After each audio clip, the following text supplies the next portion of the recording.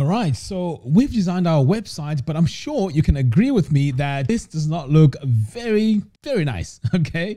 Because this is the default WordPress template. So as you can see, when I scroll around this website, we have this dominant color here, which does not look very great. And when you come over here to courses, we can see here, okay, fine. The courses are showing really well. But if I click over here, you can see that, yeah, we still have that color here in the template. And this does not look great. And then when I come over here, now this is quite okay because at least it's showing all my lessons, which is great. So when it comes to making your online course website look professional, there's several ways that you can achieve this. So first, let's talk about the themes that are provided by Tutor LMS. So over here, I'm on their website and I've clicked here on the link which says themes. And you can see here we have quite a few to look at. And here's a preview here on the side. And to be honest, I really like this. It's simple. It's very nice. And you can search for your courses here. And over here, we also have this one here, Docent Pro, Language School, EduMax. So there's quite a few that you can choose from, and you can just go with the design that you like. Even this one here looks quite nice, actually. Okay, so let's say you want to go with this template. What you can do is you can click here to view the demo or even view more details. So here is where you can actually buy it, or you can do a live preview. Okay, so if you click buy now, the license here is $79 for one domain, $149 for 5 domains. So if you haven't bought a theme yet for your online course website, I highly recommend that you go ahead and purchase one of these because it's an all-in-one pack. It has all your designs ready for you. It's mobile friendly and you can get up and running